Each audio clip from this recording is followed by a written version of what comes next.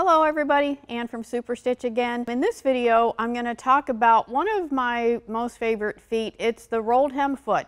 It comes with a lot of machines standard, but it is optional for pretty much every machine.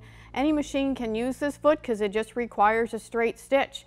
And this is what you're going to use if you're hemming gowns like taffeta, satin, silk, anything like that. Or just hemming a napkin for tablecloths or anything like that. But there are definitely some tricks to make this really easy to use, and that's what I'm excited to show you. Again, we welcome your suggestions for tips and tricks that you'd like to see. Let's go show you what you can do with this one. Let's talk about the rolled hem foot. So this is, as you know me, is a D foot. This is a 2 millimeter. This is the most common foot that comes with the machine.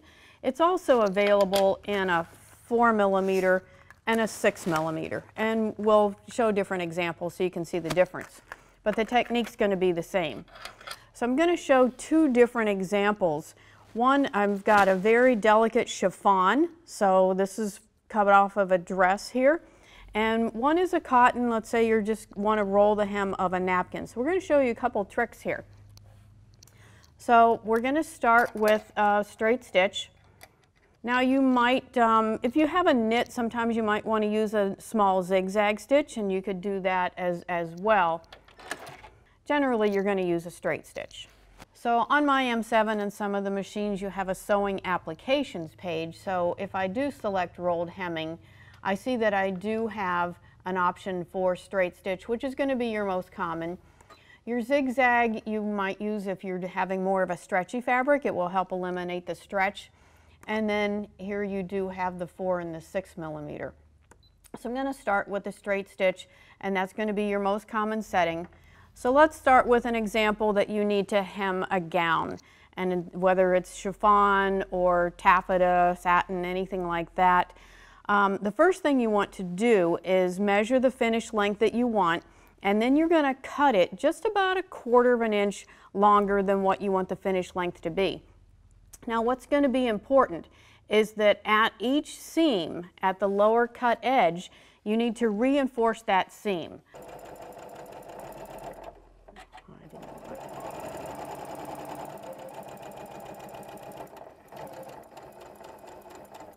So right at your cut edge, you just want to do a back stitch.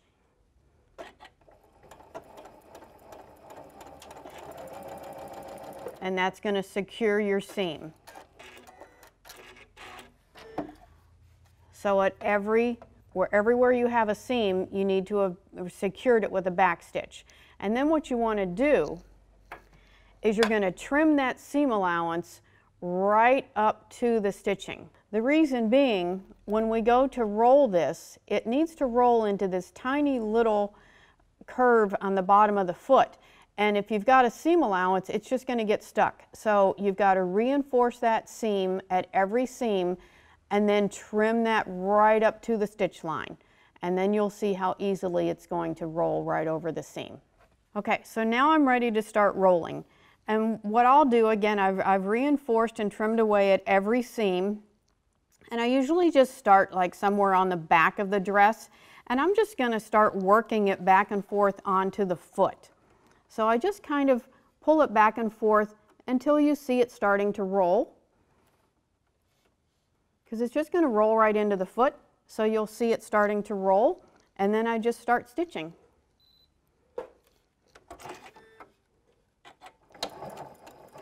Now it kind of helps.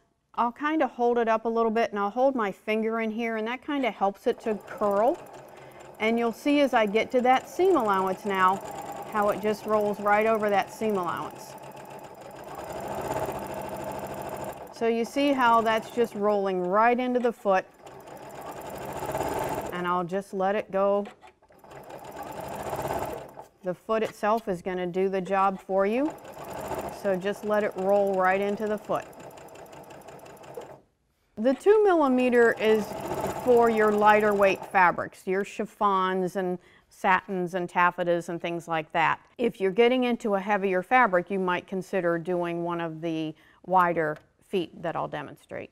So instead of me trying to press under like I think your directions for your foot show you. I just work it back and forth to get it started. And then as I come full circle, I'll just kind of roll right over it again. Maybe do a little back stitch. And just like that, I've got a beautiful rolled hem. So again, the key is to get rid of the bulk at your seams, so the foot will allow you to roll right over the seam. So that was how to do a dress or something when you're coming full circle. But there's another trick if you're wanting to do, say, a rolled hem on a napkin, where you need to start and sew from end to end. So we're going to show you another trick for that. And on this one, I'm going to switch to the 4mm. Sometimes for a napkin or something, you might just want that a little bit wider. So here's the trick on how to start from the very end without having to try to press that under, because I just burn my fingers when I try to do that. So here's your trick. I'm going to start with just a simple middle zigzag stitch, the default settings. And I want to roll from here to here. So what I'm going to do is I'm going to flip this over, and I'm going to start about an inch from the end where I want to start, and I'm just going to drop a zigzag stitch right over the cut edge. You want to make sure you're starting with a good clean cut. I'm going to run that right off the end. I'm going to bring my needle up and my foot up. Now I'm going to flip it back over end to end. I can trim away my very first thread tail here. And I'm going to take the thread tail that I've just created. I'm going to switch back to a straight stitch, and I'm going to pull that thread tail so that it pulls the fabric right into my foot. And you can see how just pulling that right in, that starts my roll right from the very end.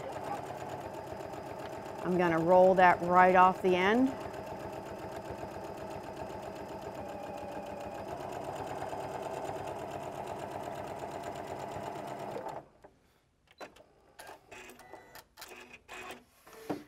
So you can see how nicely that started my roll right on the end. So now I need to start and sew from this end. So what I'm going to do is trim away a little bit of that excess bulk right on the corner. And I'll switch to the 6mm now so you can see the difference in that width as well. When you're working, sometimes this trick is a little bit easier with the wider rolled hem feet. So again, I'm going to switch to the zigzag. I'm going to drop a zigzag right on the end.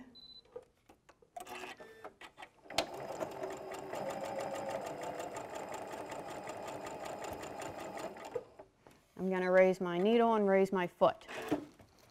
I'm going to flip it end over end. Trim away my beginning thread. Grab a hold of my thread tail, and I'm going to pull it right into the foot. I'm going to switch to a straight stitch, and I'm going to pull that right in.